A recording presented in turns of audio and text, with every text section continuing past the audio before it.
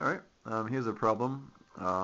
We're asked to calculate the rate of change of a function along a path. The function in this case is a function of 3-space.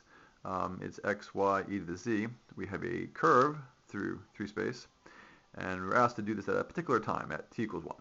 Right, so this corresponds to a point on the curve, and so we're going to find the change of the function g at that point on the curve.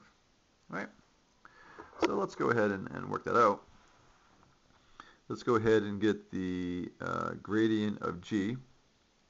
So the partial of g with respect to x is y e to the z. The partial of y with respect, the partial of g with respect to y is x e to the z. And then finally the partial of g with respect to z is x y e to the z. Right?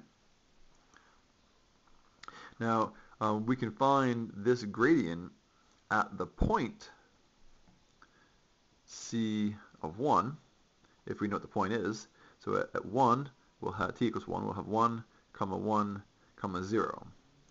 So we can evaluate the gradient at that point, 1, 1, 0. So plugging those in for x, y, and z gives us, 1 times e to the 0. Then we'll have 1 times e to the 0, and then 1 times 1 times e to the 0. Kind of generous numbers here. So we have 1, comma 1, comma 1. So this is the gradient at that point. Now let's calculate the tangent vector at that point. First, here's the, so there's a function, right? So the derivative of the tangent vector is 2t, comma 3t squared, comma 1. And so the tangent vector at t equals 1 is 2, 3, and 1. And so the rate of change of g of c, so the change in the function as you traverse the path, is the gradient of g dotted with the tangent vector.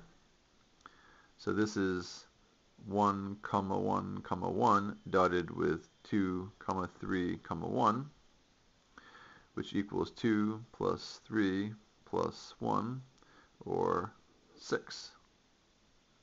So again, remembering that these derivatives at points at a particular time is a number. So we're taking a dot product, so it's a scalar, but if we evaluate that scalar function at a particular time, we will get a number.